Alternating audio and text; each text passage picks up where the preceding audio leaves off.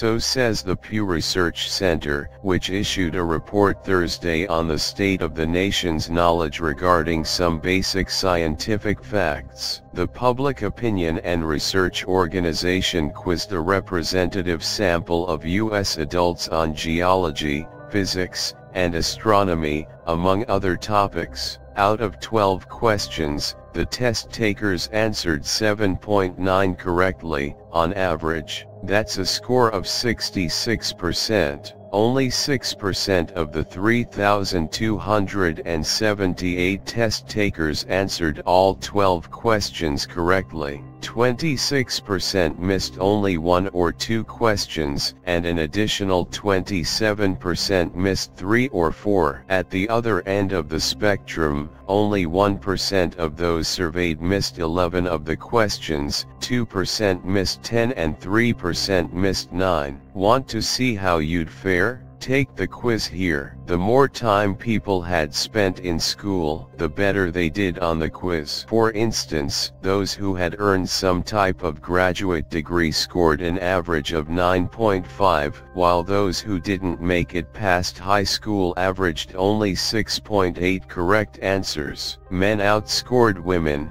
8.6 to 7.3, on average. Even when the report authors accounted for the fact that the men who took the survey had more years of education than the women, the gender gap remained. According to the report, the Pew researchers also found that whites did better on the test than Latinos or African Americans. Their average scores were 8.4, 7.1, and 5.9, respectively.